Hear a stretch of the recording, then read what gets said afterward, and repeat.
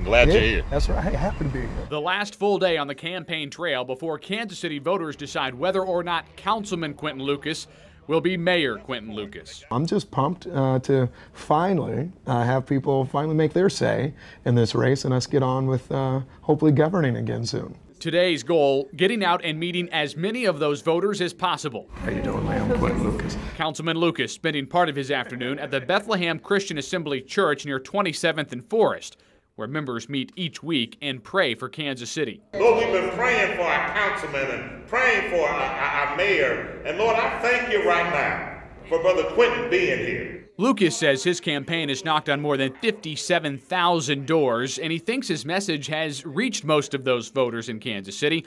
He says about tomorrow, he feels confident. I'm excited to hear from Kansas Cityans. You know, we've had a lot of good time talking about issues. We've had a lot of good time talking about how we can address existing infrastructure, our roads and potholes, our public safety, how we build business. I'm excited to get the chance to do it, and I think we'll be successful tomorrow.